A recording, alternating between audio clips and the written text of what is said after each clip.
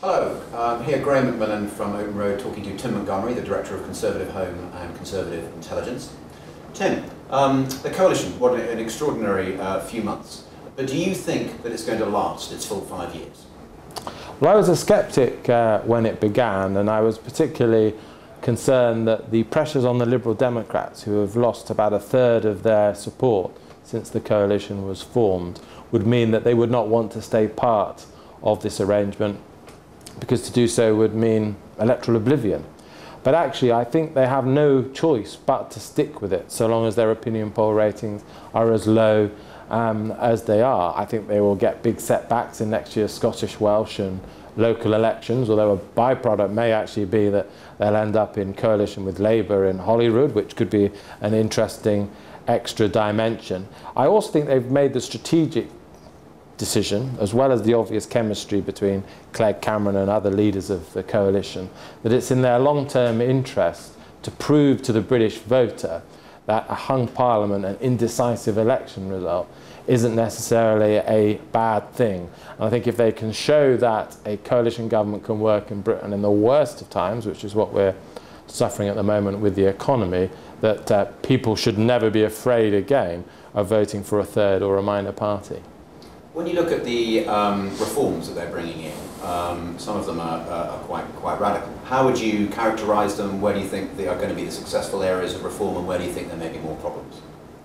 Well, as a Conservative activist, when the Conservative Party failed to win the general election outright, which I still feel it should have done, I thought that we would potentially have a coalition of the lowest common denominator, with the parties diluting policies. But actually it's been quite the reverse.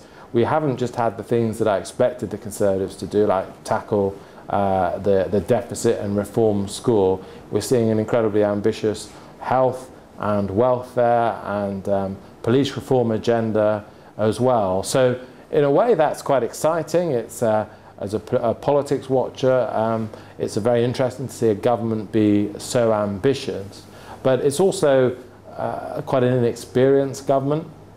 Conservative ministers haven't been in power for 13 years, Liberal Democrat ministers for a good part of a century.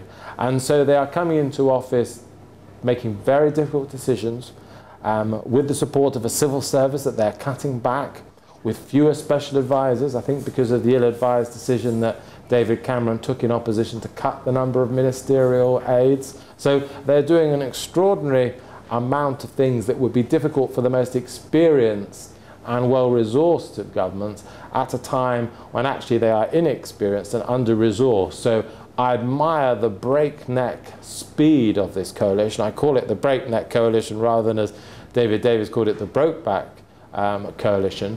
But although the speed is exhilarating and fascinating, we all know what can happen to cars and projects that travel at breakneck speed. And finally, the coalition has got a fairly clear programme of work for 18 months, say maybe 2 years. What are they going to do to develop plans to see them through to those 5 years? Are they developing new ideas and new policies at the moment that people should be contributing to? Well, there's a couple of projects that are beginning to get underway, because although the coalition agreement that the two parties signed after the election sets out an ambitious programme that keeps being added to, health reform wasn't, for example, in that agreement, is probably not enough to sustain a legislative programme in years 3, 4 or 5. So there's a group called Coalition 2.0, which I'm a small part of, meeting under the auspices of the Centre Forum think tank, with people like David Laws and Chris Huhne from the Liberal Democrat side, Michael Gove, Greg Clark, Owen Paterson from the Conservative side, which is going to look at what the two parties might do together in future, slightly removed from the leadership, so that there's a ability to for the leadership to say, no, we don't quite like that, but still formal enough for it to matter. And I think Oliver Letwin and Dali Alexander are also beginning to set up sort of supper clubs inside the Palace of Westminster, where Tory and Liberal Democrat peers and MPs come together to discuss specific projects. So early embryonic signs of both parties thinking about the future. Fantastic. Tim Montgomerie, Director of Conservative Home and Conservative Intelligence, thank you very much.